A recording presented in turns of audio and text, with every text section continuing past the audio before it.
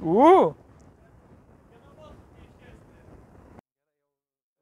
galiu atsimušti?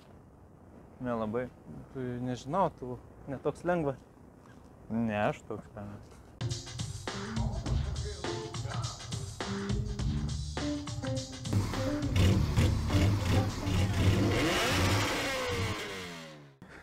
Sveiki atvykę į Šaltinius, į per ilgai lauktą video. Aš Nerijus. Aš Aurimas.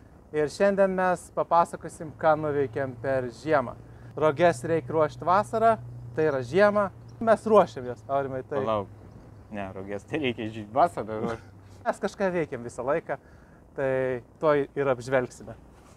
Mane kaip visada supa gražus automobiliai, tai yra šis, tas ir tas.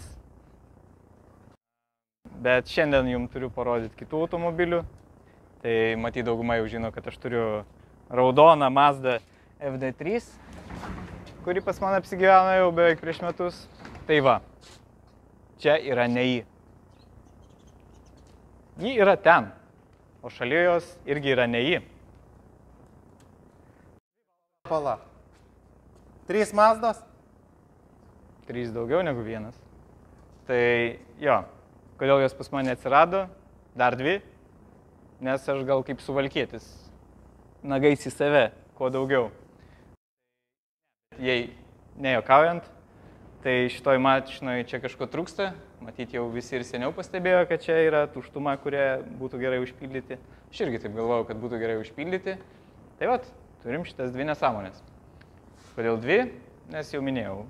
Suvalkietiški bruožai, matyt, prasimuša. Tikrųjų, tos 2 Mazdos pirktos vienu metu iš vieno žmogaus, kuris planavo iš šitos permesti viską į šitą, dėl to, kad šitos kėbulas yra idealus, o tos nelabai.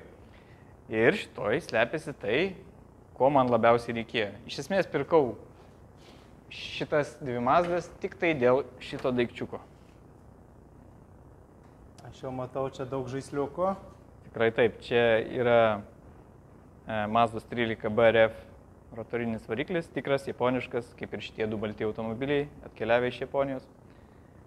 Prieš tų automobilių gavau dar, nežinau, sunku nusakyti, kiek visokių žaislų. Šitas kapotas, kurį ką tik buvau pakėlęs, yra iš anglies pluošto, jis yra tikras originalus Mazda Speed, kur keliauja jūsų akis, tai yra Mazda Speed originalus, kiek man yra žinoma, nu, bent jau yra toksai daikčiukas čia.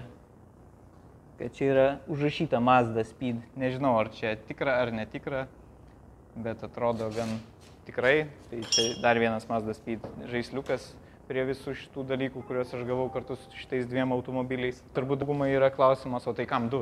Tai 2 dar dvejojau iš tikrųjų, ar pirkti tik tai šitą dėl variklio ir dėtis į šitą.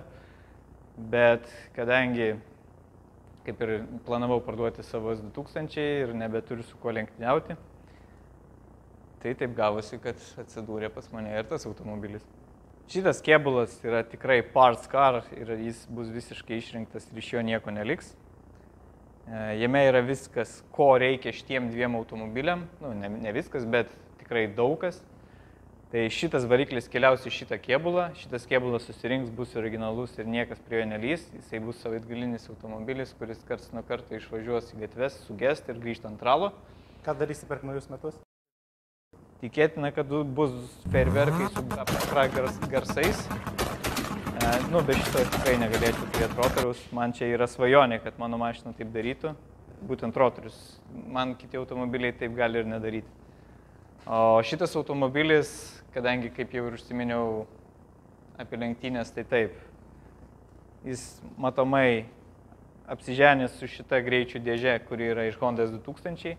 Kaip mes be Hondos. Ir kadangi Hondos 2000 greičių dėžė, keliaus ir Honda Accordo 2.4K24A3 variklis. Čia matote, prie gražiai sudėtų brangių ratlankių yra adapteris bei smagratis, kurie yra skirti tam, kad susidraugautų šitos 2 skirtingų modelių detalės. Ir visą tai mes montuosime į tą baltą automobilį. Tai bus pagrindinė mūsų koncentracija ir mes ties tuo ketiname paplušėti per artimiausias 2 savaitės. Update'ų bus daugiau nei per pastaruosius 2 metus. Gaila, kad mes neturim kaip Amerikoje next day delivery, bet pasistengsim deliverint jum irgi taip intensyviau. Jeigu norite prisidėti prie mūsų, galite iš mūsų įsigyti tokių pačių šaunių žaislų savo automobiliams, taip pat galite įsigyti mūsų atributikos, ar galite taip pat paremti mūsų Contribui portale. Mums kiekvienas jūsų indėlis padeda judėti pirmin ir mes, manau, artimiausiu metu grįšime su video iš garažo su švariais rūbais ir tepalotom rankom.